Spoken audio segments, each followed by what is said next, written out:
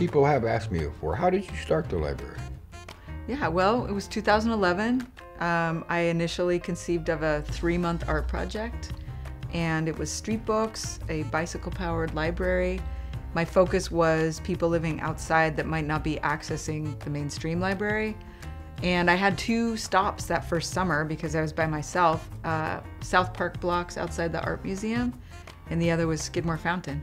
Yes, I remember Skidmore Fountain. I was sleeping on the sidewalks in Old Town at the time.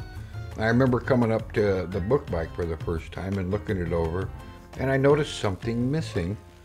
Where is the Woodhouse? I said. What kind of a library are you running? I remember that very well. You busted my chops then, and you've busted our chops ever since. But it's pretty cool this many years later that you're on the Street Books Board of Directors, that you're running your own library shift in Old Town, and it's very cool that we have a book coming out. It's true, we do have a book coming out. And let me ask you, is it true that it features a taxidermied armadillo? It is true. It's this very armadillo right here. Won't you meet Armando? I found Armando in a dumpster when I was out canning.